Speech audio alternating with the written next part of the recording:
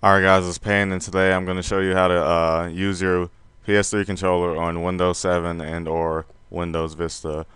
And first of all, you need to download the exe file and the link for the 64-bit version of Windows 7 and the 32-bit version of Windows 7. I will provide in the description below.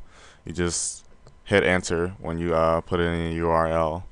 And I've already have the file right here, so what you want to do is go ahead and install it.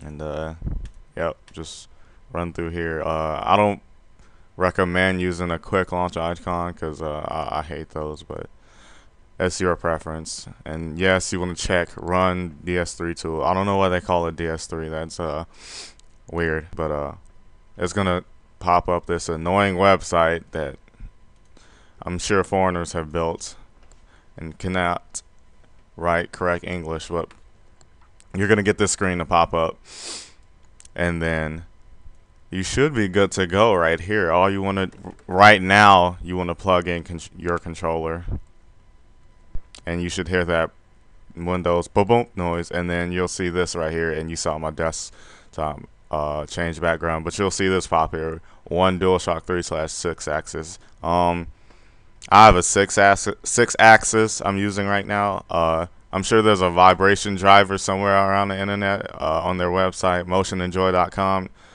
if you wanted to use that for your DualShock 3 vibration. But anyways, the first thing you want to do is you want to make sure that the connection is solid. You want to go ahead and go right here to custom and just do like 1 or 4 and then hit enable. And you should notice on your PS3 controller that the lights 1 and 4 are on, but not 2 and 3, and this means that it's working, that your PS3 is like recognized by Windows.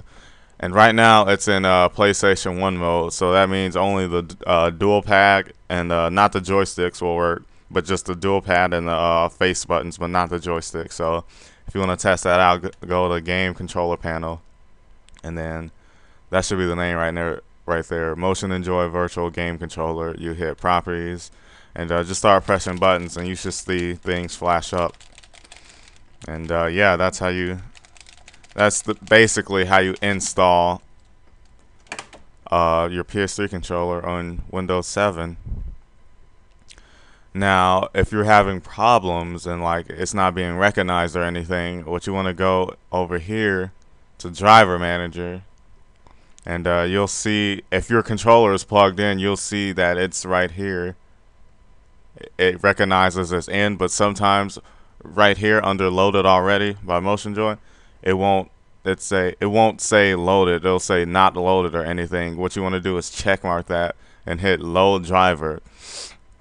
And if that doesn't work for you, you want to hit check mark and then hit install all. If that doesn't work for you, you want to go ahead and reinstall the driver package, and that seems always works for me. And this is how I played Star Fox 64 and my This is how I played Star Fox.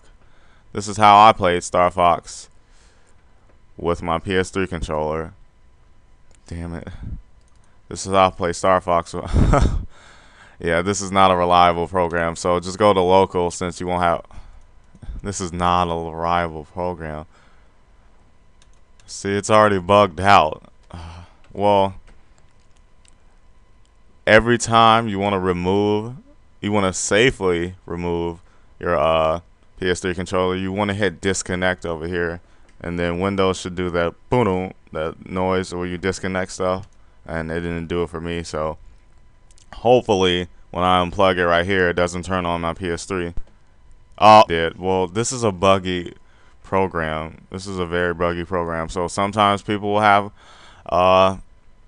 won't have any problems, and sometimes people won't. So if you want to make sure your PS3 is turned off completely by switching off the button in the back, and then you want to make sure the connection isn't on while you're trying to connect it to your computer, because that could really mess up your PS3 controller. And if you ever mess up your PS3 controller like that, there's a reset button in the back. If you just grab a pencil and poke a hole in a very, very small hole back here, it should reset the connection, and it should be fine. But if you do have problems, just go ahead and reinstall Motion Enjoy. Well, first of all, you have to exit the program first,